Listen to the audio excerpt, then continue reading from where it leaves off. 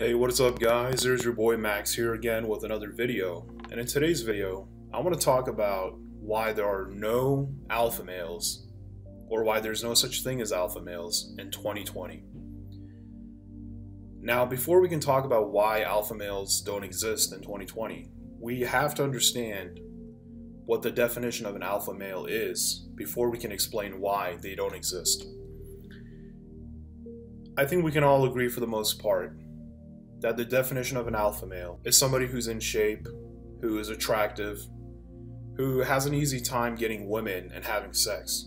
You see, despite all the amount of money that you can accumulate, despite how good and how fit you become, no matter how attractive you become and how many women you have sex with, you truly don't have power as a man in American society, in Western society in 2020. Because no matter how much wealth you accumulate, no matter how attractive you are to women, a woman's word is always going to be law in the United States and the Western world for that matter. A woman can falsely accuse you of rape. A woman can falsely say that you assaulted her and destroy your life. And a lot of times they don't need evidence to back up their claims. You see, we as men in society are always going to be seen as guilty until proven innocent. And even if we are proven innocent, our accusers face no backlash. Our accusers face no repercussions for their actions. Even if you are proven innocent, you're never going to live down the reputation of the guy who got accused of raping or assaulting a woman or harassing a woman. So even if you clean the slate, even if you prove your innocence, not only is the woman not going to face any backlash in the same manner that the man did when he got falsely accused, but you're also never going to live that reputation of somebody who's a rapist or somebody who's an assaulter or who harasses women. You're never going to live that reputation down. You're always going to be seen in a negative light. And if you think to yourself for even a fraction of a second, for a microsecond, that, oh, if I become powerful, if I become rich, if I become this and that, if I become attractive to women, then no such thing can ever happen to me. But that's blatantly false, and I'll explain why.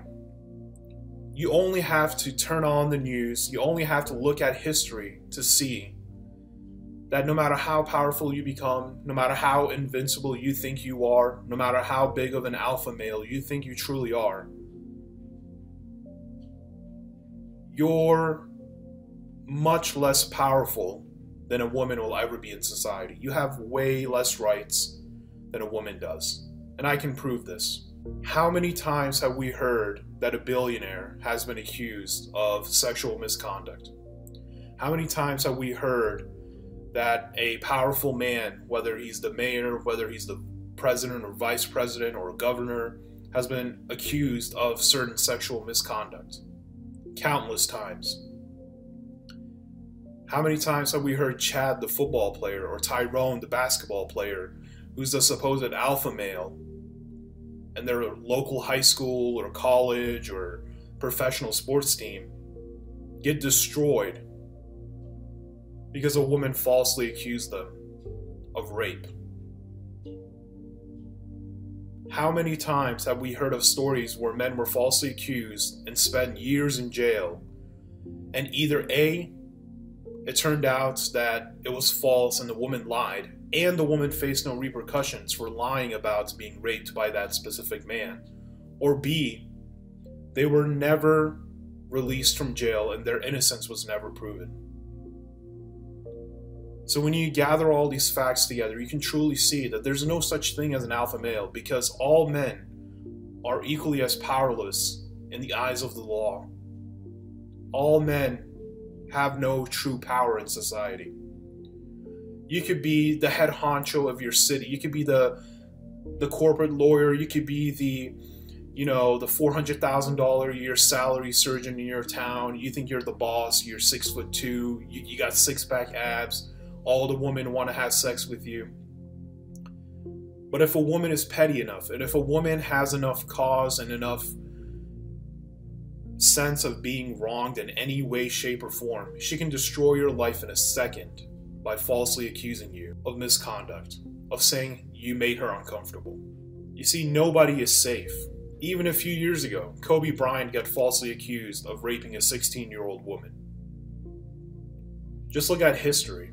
Donald Trump had pretty much a clean record, but the minute he decided to run for president, and the minute that he decided to run as a conservative and go against the status quo, all these different women started piling on these false accusations against President Trump.